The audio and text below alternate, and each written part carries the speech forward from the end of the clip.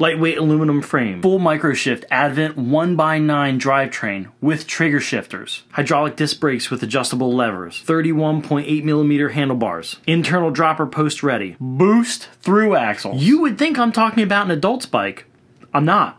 This is a kid's mountain bike. A serious one too. Mountain biking isn't just for adults anymore.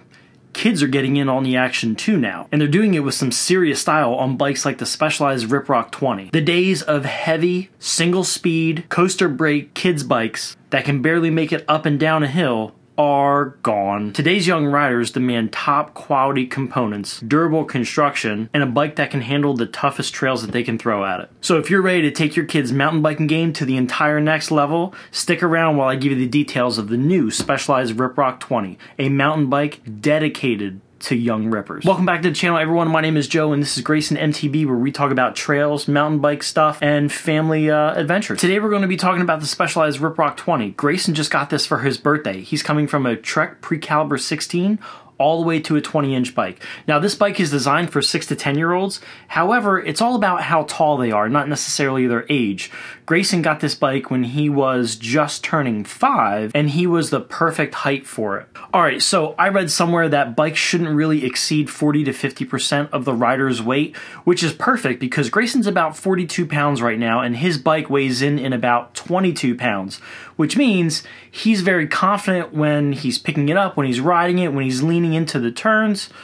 Now, I know what a lot of you are thinking. You're probably like, it's just an adult version sized down to a kid dimensions. Well, that's not true. Specialized specifically designed this bike for young riders. So it has a low standover height, it's super lightweight aluminum, it's got trigger shifted gears, it's got smaller grips for their hands, and it's got adjustable hydraulic brakes. This is all specifically designed for little riders.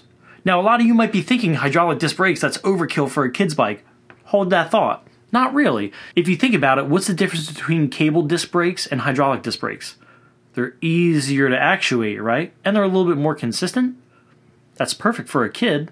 They have small hands. They don't have the same strength that an adult has. Giving them hydraulic disc brakes isn't necessarily overkill. It's actually really good for them because they don't have to pull as hard on the lever as you normally would on any other kid's bike. So it stops consistently and reliably every single time. Trigger shifted gears. Yes, it has an Advent 8-speed transmission. I believe it's upgradable to an 11-speed cassette. Cockpit geometry, manuals, standover height, seat tube length. Oh, it's a 9-speed. Huh. Either way, trigger shifting is awesome. Do you remember the grip shifts? It was so weird and awkward. You had to move your grip inward and you had to twist your wrist. Forget it. He uses his thumb. It's so much easier. It took him about 2 hours to learn, and he's still kinda figuring out when he needs to shift before he gets to a hill, but within time, that's all downhill. See that joke? That was a joke. I like that one. Trigger shifters also, because he's only using his thumb, it allows him to keep the whole grip on the handlebars. Again, the handlebars are 31.8mm standard stem in the middle, but they tapered down to 19mm, so he has a full grip on the handlebars. This thing comes with oversized tires, which is pretty nice. We run them at about 12 to 15 PSI. They do have inner tubes. I heard a rumor that you can make them tubeless. More on that later. And it allows him to have a little bit more cushion when he hits those hard rocks or those roots, and it acts like a suspension fork. I don't think a suspension fork is really useful in terms of a 42-pound kid because it's just going to add unnecessary weight and make the bike heavier. And then it's going to be over 50% of his body weight, which, you know, is a no-go. Call me crazy, but I'm also excited that he can now have his own water bottle because it has a water bottle mount on the bottom of the frame. I don't like him using my water bottles because he's a little backwasher. Ugh. That's okay. He's got his own water bottle now. Super excited. I like even the attention to details like the little fender it has over the front tire that's integrated into the fork, which is awesome because the moment he gets dirt in his eyes, he's going to be a little prima donna and stop riding. Not really. But still, the fender's nice. Alright, so I'm no expert in this bike because it's his bike and not mine. He's the one riding it, not me.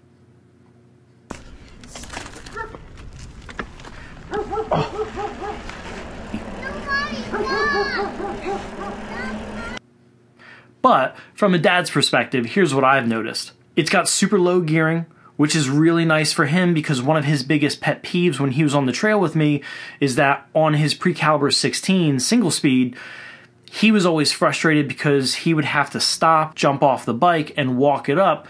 And then he looks back and sees me pedaling up the hill, and he would feel some type of way about that. So now he can shift all the way to the lowest gear, get up the hill, and not have to dismount. The trigger shifting, he picked up very, very fast. I showed him the two buttons. I said, hey buddy, the big button is for pedaling easier and the little button is for going faster. And that's all he needed. Hydraulic disc brakes, I'm telling you right now, that kid flies down the trails. Now he flies down the trails well knowing that he can stop at the very last minute that my nerves will accept. Needless to say, the hydraulic brakes work really good for a 42-pound rider. I'm curious about what he thinks. Let's go get him. So I just break this button and this button. I'm so happy I got some buttons because I like buttons so I can press on my bike. Like you got them too. I do. So you got a big boy bike now, huh? And what about Mommy? Mommy's got buttons too. To a kid's perspective, the bike comes in some super awesome, nice glossy colors. You have lilac with black lettering, sky blue with white lettering, like Grayson's favorite color, that's why he picked it.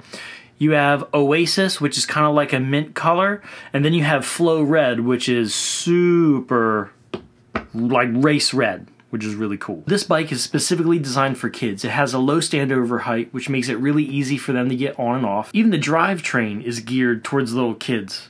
Yeah, the cranks, they're 115 millimeters. They're not your standard, so they're made for little pedalers. This thing is fully decked out with a MicroSHIFT Advent 9-speed. You got a 30-tooth chainring up front and 11 to 42 teeth cassette in the back. Plenty of low gear to climb like daddy. The Specialized Riprock 20 is a great choice for serious young mountain bike riders.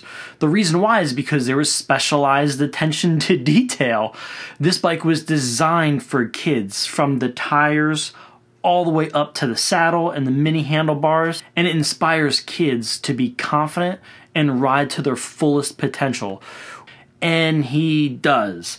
I'm pretty sure there's going to be an emergency visit coming up in our near future with the way he rides. You got it. All the way up. Good job. The nice thing is all these components are maintainable. They're well-known brands and they're serviceable, which is a huge plus. And upgradable. Yes, I know. Joe, why would you upgrade a 20-inch kid's mountain bike? I just have to do it.